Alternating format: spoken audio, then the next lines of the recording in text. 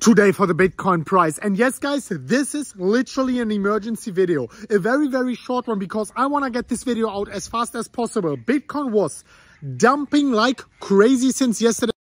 You remember my video I uploaded a little bit more than 1 day ago, a little bit more than 24 hours ago. Bitcoin dump, then huge pump. Well, going into the chart, you can see Bitcoin reached my surprising bearish price target here from this breakdown I mentioned in yesterday's video. The question is, are we going to dump further, or was this already the dump and the pump is going to happen right now? This is what I want to talk about, guys. Before I continue in this video, there is a bee flying around. Please smash up the like button to a new all-time high. Yesterday's video was, as far as I know, the most watched Bitcoin video on the entire YouTube internet. Thank you so much for that. Please smash up the like button, share this video if you want more of these videos, of course, in the future going forward. And now let's talk about the Bitcoin price. Well, we broke down yesterday, and after my video, we hit the price target here of, we didn't hit it quite, like $50 difference or so, of $26,800. And now, of course, I want to determine with you, are we going lower, or was this already it? First of all, let's pull out the Fibonacci retracement level. From top to bottom, we can see that Bitcoin perfectly went down to the 78.6, indicating, well, at least there is some confluence with the price target and the Fibonacci retracement level, and that there's at least a small tiny chance for Bitcoin to reverse from here. However, this is a warning I want to put out there. We are at 28,000 at the time of recording. The only moment I am getting confident that we are getting higher from here is when we are going above the previous accumulation zone at 28,800. This is a very important level, probably also on the VPVR. Let me actually pull it out.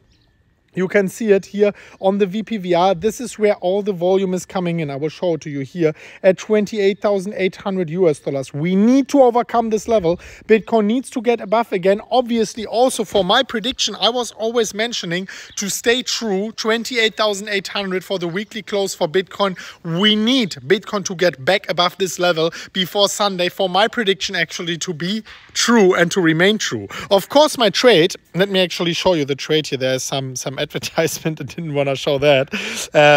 You can see here, this is my trade right now actually in a loss, $10,000 in a loss. I was already 100,000 in a profit. The question is, should I close it? The answer is no. I am keeping this trade open. I keep it open because my liquidation price is at $25,400 below the previous low. From the standpoint as of right now, a price target which is not the most likely to get triggered. So I am keeping this trade open. So now, what should you do if you are standing on the sidelines? I would not open a trade just yet. I would wait for Bitcoin to get back above, maybe even back above the previous horizontal support, which is now turning into resistance, $29,000, and wait for a daily candle to close above it. Because until then, we are in downwards price action and the trend is still downwards. So please, guys, before you ever open a trade, wait for this to change.